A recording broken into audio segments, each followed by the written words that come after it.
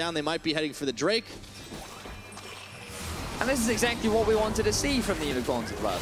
They get themselves the mid-tier 1 very cleanly, easily. They're going to get themselves the first rate, and now they can just keep doing this. You still have the 1-3-1 possibility. I think the best play for the Unicorns now is you send your Ryze bot lane, you move your Caitlyn and Bard mid, you invest all of your vision into the bottom half of Splice's jungle with Cersei, and you have Shen sit top lane and just draw pressure. He has